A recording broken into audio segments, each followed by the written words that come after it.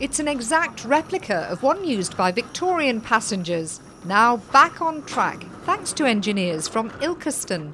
My father was involved in the first negotiations 10 years ago, and for the engineers to fulfil that dream and put it onto the mountain and be such a success that it has been, it's been quite overwhelming really. It was painstakingly rebuilt. These wheel bogies are 1922 from one of the original coaches. We are refurbishing these and then using the original chassis on the original wheels. David's dad set up the business 30 years ago. 10 years after that, it took a new turn.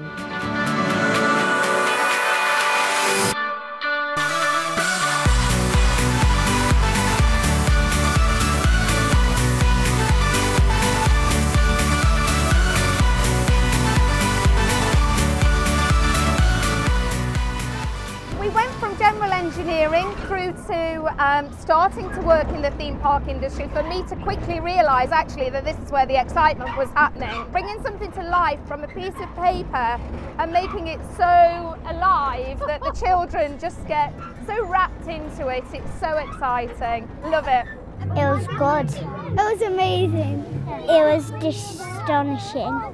So far, they have built 16 of these train rides across the world. America, Japan, Dubai, China, and 14 theme rides, each of them taking up to 18 months to design and build. So their work is taking them not only round the world, but to the top of it too. Jo Healy, BBC, East Midlands Today.